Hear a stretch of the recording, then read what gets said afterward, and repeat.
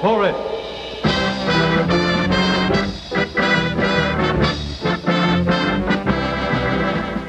Yes, you asked for it. Television's greatest all-time request show. Brought to you by Skippy, America's largest selling peanut butter. If you like peanuts, you like Skippy. You asked for it. With your genie with the light white hair, Art Baker.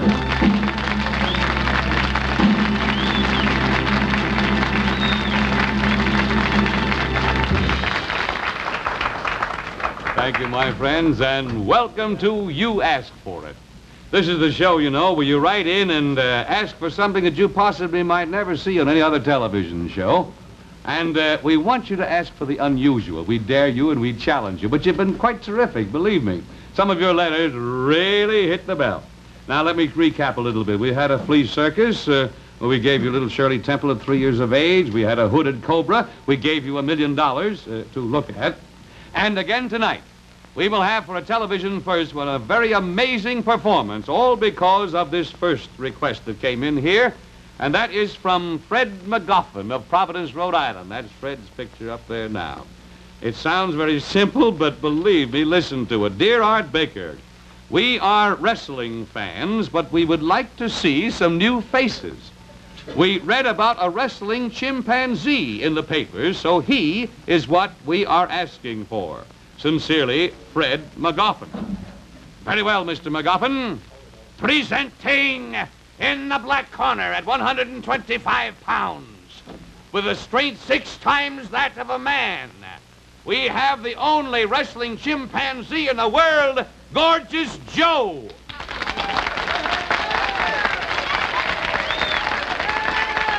And in the white corner at 190 pounds, his opponent, Melvin Kuntz. Come here, you right up there. Come on, what are you doing? Here, come right inside of here. Come on, hurry up, come on, let's hurry up, come on, let's go. Hurry up, come on, get your dukes up there and wrestle a little bit, boy, before I tell you. Paces. Man, don't mess up on them like face. Who do you think you are anyhow, huh?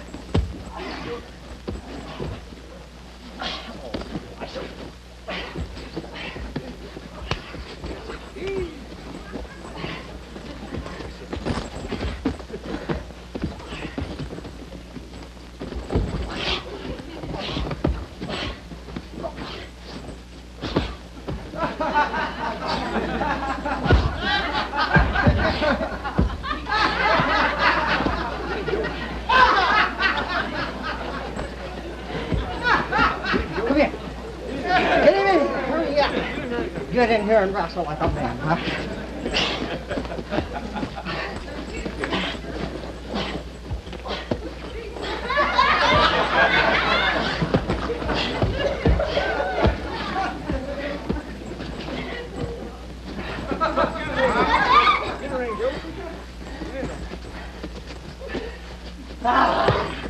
Boy, I'm going to tell you, you get a hold on me and I'll get a hold on you, Donnie, and we'll do it this way, huh?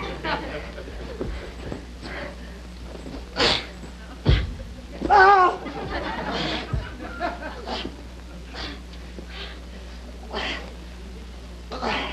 All right, got it.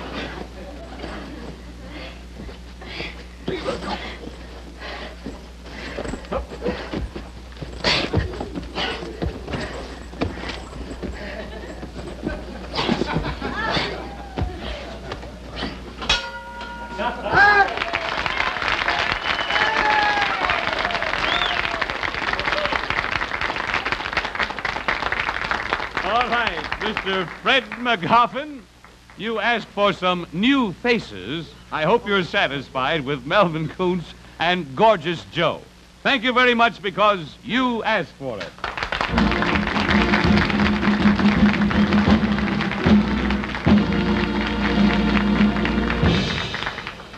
You know, my friends, all the way from Portland, Oregon, way back to Portland, Maine, this sort of thing goes on all the time in grocery stores. Yeah, the grocery clerk goes to a lot of work building a great, big, beautiful display of Skippy peanut butter. And what happens? Well, Housewives and shoppers come in, and they take a jar off here and a jar off there.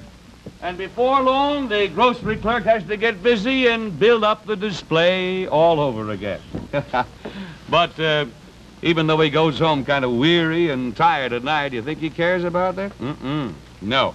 I can't think of anyone, well, unless it might be my sponsor and maybe myself, who gets happier over selling a jar of Skippy peanut butter than a grocery clerk.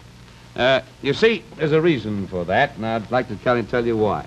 What a grocery clerk does not like is when a customer returns and comes back and goes yakety-yakking about something that she didn't like. And that never happens with Skippy. No.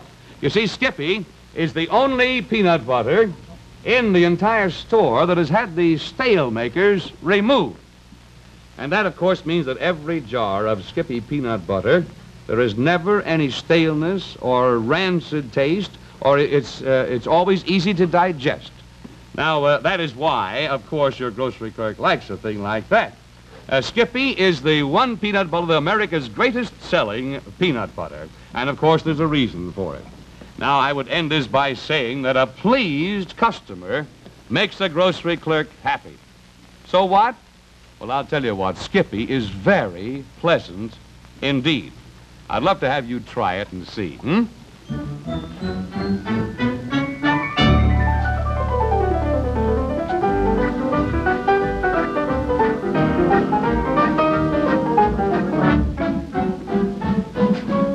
Mighty glad to get this, you don't mind my apron on here, another request. This is from Janice Mail of San Diego. And she says, Dear Art Baker, I'm one of the legions of Boogie Woogie fans who think that Ivory Joe Hunter, the happiest man alive, is one of the greatest jive artists they have ever heard.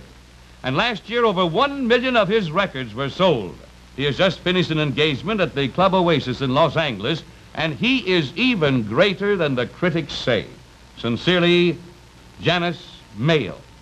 All right, Janice Mail, I'm glad you asked for this, and we are privileged now to give the coast-to-coast television debut of Ivory Joe Hunter.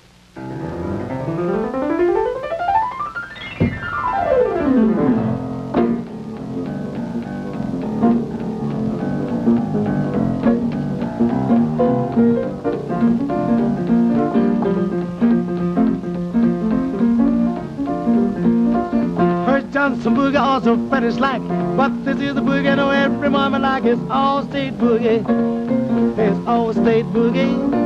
What I like about the boogie is good in all 48. I like the boogie in the north, boogie in the south. The other night saw a cat booging with a mouse mouth. All state boogie, that all state boogie. They kept on boogieing until the bulldog came along. What a boogie.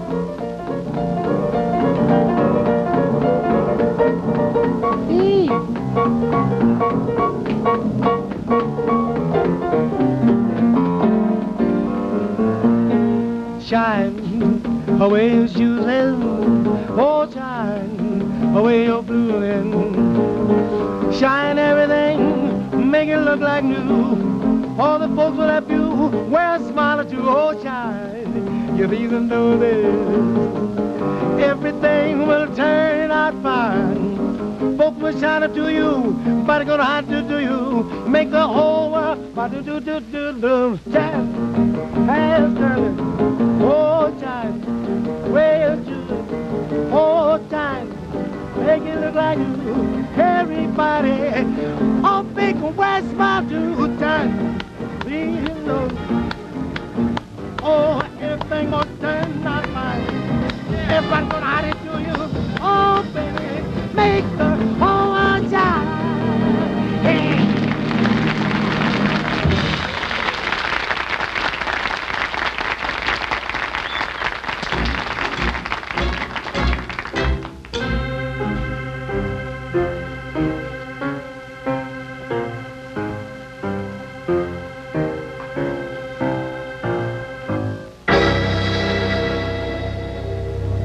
You saw that move, did you? That is a card sharp, a card cheat at work. And my friends, $600 million were built from the pockets of Americans in a year by these card sharpers.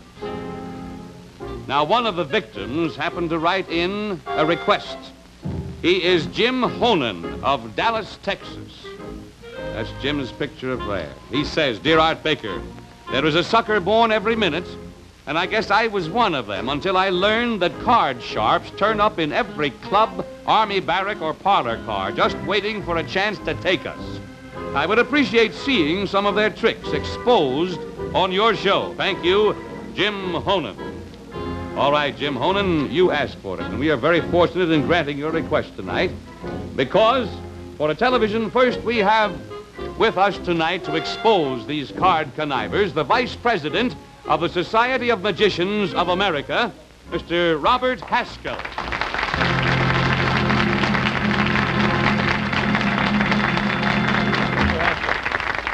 I want to tell you that we're very happy to see a crusader like you who is out after these conniving gamblers, believe me. Thank you, Art. The only way I can help honest card players is to be dishonest myself. That's kind of sad, isn't it? I see what you mean, though. Say, I'm going to start right off. Here's something I know I could never get. But I'm scared to death of a marked deck. Can you tell me anything about that? Art, I just happen to have a marked deck with me, and I'd like to explain it to you. Markings are usually in the corner or around the edges. This one happens to be a corner mark. Now just picture this circular design here as the face of a clock. There are 12 dots here, and each dot represents the hour of the clock. 11 of the dots are black, one of them is white. Now assuming this is a clock, at what hour would the white spot be? There's a 1, an ace, huh? Then this would be an ace. How about this one? Well, that's 7. That's a 7. Right. And right on through the deck. Now I'm going to show you a trick of how to detect marked cards. First of all, the cards are marked in both corners so that no matter which way the deck is turned, you can read them. I want you to keep your eye on that corner, and I'm going to riffle the deck and watch that white mark jump around. You see it go? I'll do it again for you so you can see it. Say, there is And that's how you could detect most marked decks. You mean if you riffle them and something jumps around like crazy, that ain't right, huh? That's right, Art. See, that's something. Now, you got some other elaborate devices that I would never suspect, but I'd like well, to show. I was about to use this on the next hand, Art. It's what is called a spy. It's sort of a looking glass. It's a mirror, which is laid on the table. And as the dealer deals out cards, he glimpses them, and he knows what cards his opponents have. That's quite an advantage. Well, he knows their hands. That's looking, And right on this line, I have something that's rather unique. This was originated by a very old-time gambler. His name was Taylor, and this is his gun. When he'd start to play, he'd put the gun on the table and say, "Listen, we want to have a nice, honest game here, and this will see that we do." But the back end was very highly polished, and that served as the mirror.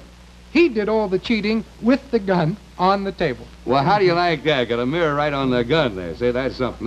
That's elaborate. I know I'd never detect that. Now, there's some of the... You've got your cards with you here. Show us some of the tricks of these sharpsters, will you? I'll be glad to, Art. You see, there are 1,000 ways that a dishonest card player can take advantage of his fellow man.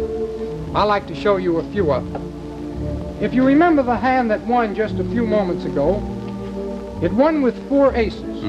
Now I'm going to show you how I got those 4 aces and where they came from.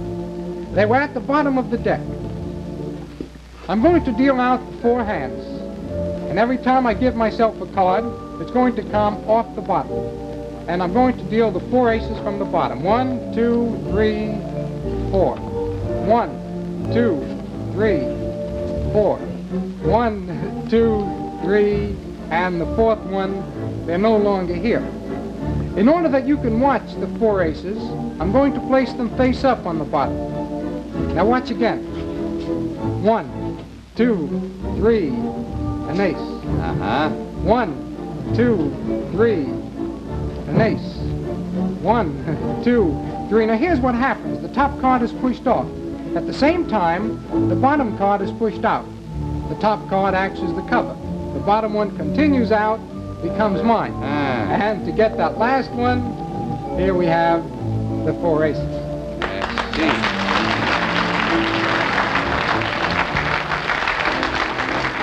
Aside from the fact that you manipulate the cards, you have to also develop what they call a photographic mind. look at the cards the way I'm looking at them and memorize, well, the whole deck. I like to demonstrate that to you. All right, I would like you to touch one card as I pass them from hand to hand. All right, we're going to place the card down, and I'm going to find out what it is in this manner. I riffle the deck, look at the faces, and I see which one is missing. Yeah? So I know what card you have. Now I'm going to locate the other three by cutting, one at a time. One, we turn over the top card, and it's a 6. So we know that your card was also a 6. I remember where the second one was. And I cut that one to the top. A second 6. Now bear in mind, Art, that I'm only trying to match your card with 3 others. And if I'm lucky, and you do have to be a bit lucky, I'm going to have the third 6. And here it is. Remember, Art, we're going to get 4 of a kind, so here's your... Yeah, made a mistake there, huh? Well, no, the idea is to produce 4 of a kind. It doesn't matter if they're 4 6s or 4 jacks.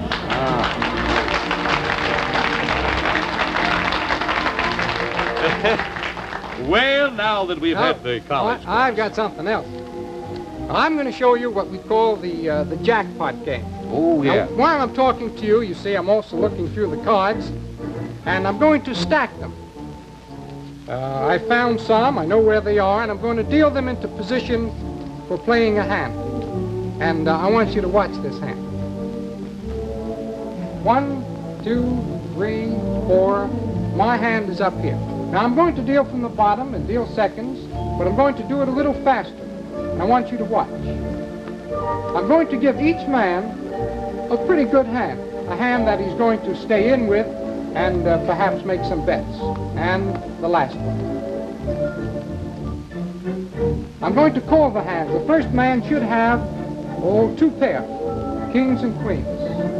Kings and queens. The second hand, 4 flush and hearts. And here we have a 4 flush and hearts. Number 3, 4 deuces. And here we have 4 deuces for number 3. The fourth man, just a pair of jacks. But he plays to make the game interesting. Number 1 is going to discard 1 card and draw 1. Fills the full house. Number 2 discards 1, draws 1, fills the heart flush. Number 3 discards 1, draws 1. Of course, he can improve his hand. Number 4 discards 3 and draws 1, 2, 3 aces. You could well imagine that if every hand bets according to the value of their cards, there's going to be a lot of money in the pot. I want to win that one. So I discard, I'll discard this one without even looking. And I'll draw 1. And it's an ace. And a king. And a queen. A jack. And I fill a royal straight flush in spades.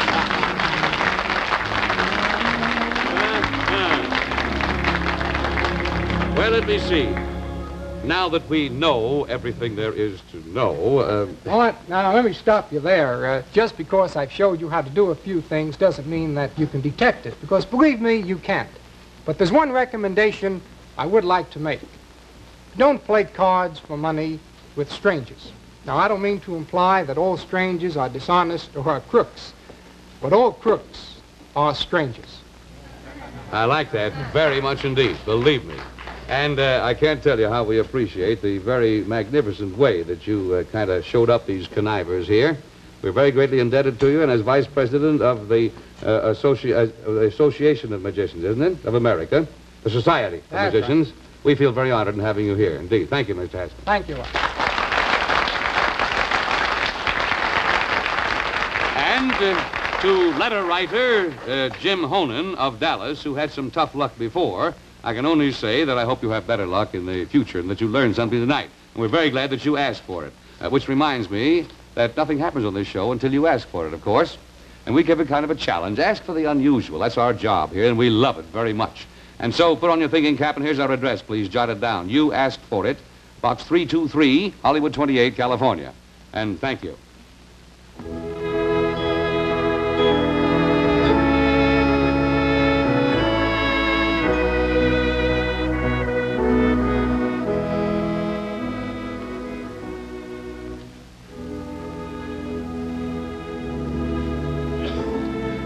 Ladies and gentlemen, because you asked for it, in a moment you will see a man look death straight in the eye.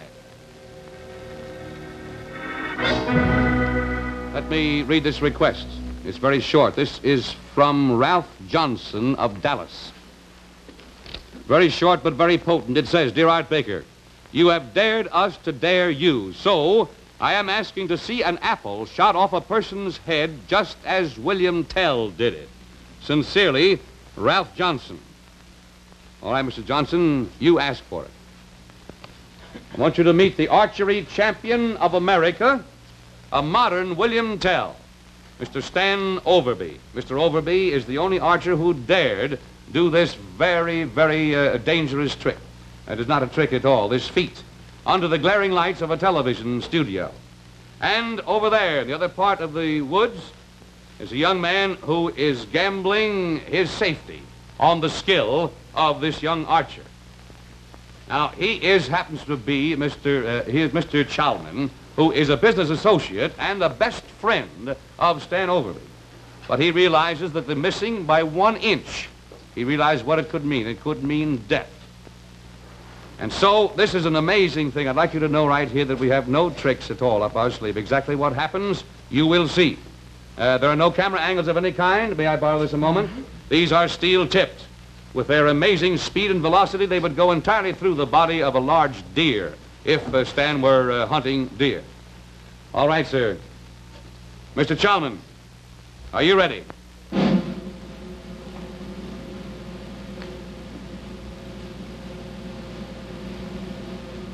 Stan Overby, are you ready? Letter writer Ralph Johnson of Dallas, are you ready? Remember, you asked for it.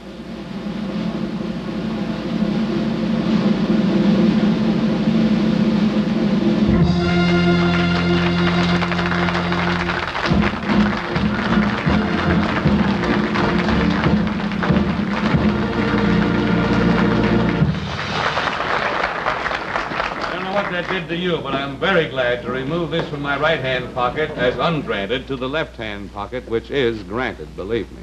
There you have seen an amazing combination of confidence and skill.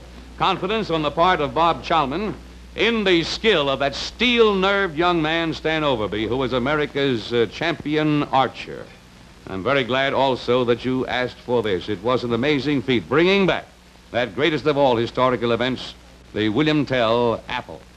Thank you because you asked for it.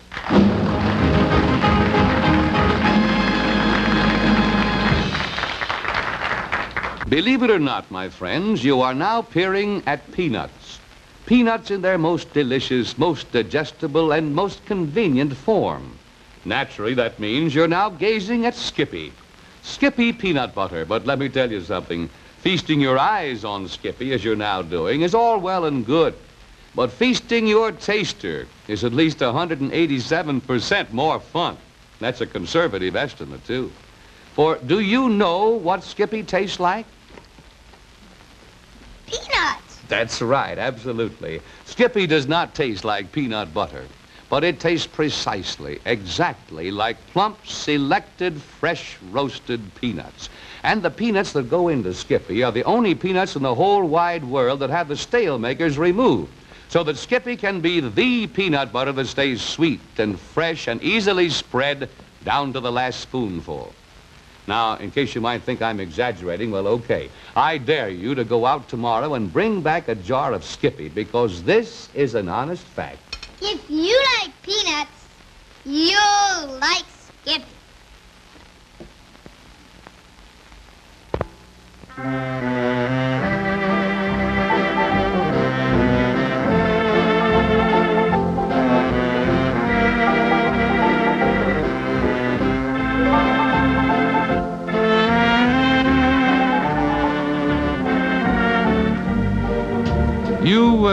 You may know who was asked for in this next request.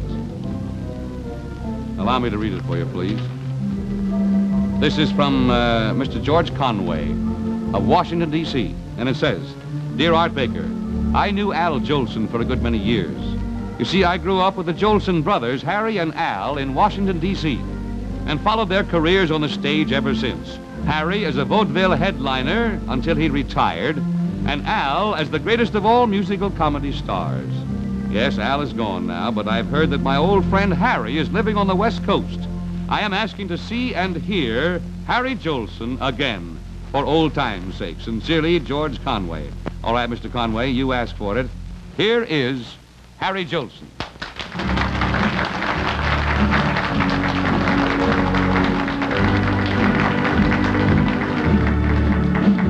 Mr. Harry Jolson, I want to tell you that this is very thrilling for you to come out of retirement at 70, and you haven't been on the stage for many years now. I wouldn't do it for anybody else. I'm tired. I can know you. Mighty tired. Well, I'll tell you, Harry, you are really a part of the Jolson family and the Jolson story. But in that picture, I didn't see you. You didn't see me in that picture, Jolson story? No. I was there. You remember? Three of us, the three, mother and father and Al sitting there eating? In the dining room, yeah. Yeah, in the dining room. Didn't you see me? No, where were you? I was in the kitchen washing the dishes. I can see. Listen, Harry, I know that you haven't sung for a long time, but are you going to sing a mammy song like that? Listen, don't try and ask me to give me an imitation of my brother. There was nobody in this world could imitate my brother. That's right. He was the greatest singer in the world. But, Harry, I know you've been retired a long time, but won't you give us something? Well, I'll try my best for old time's sake to sing a Jolson song. Good.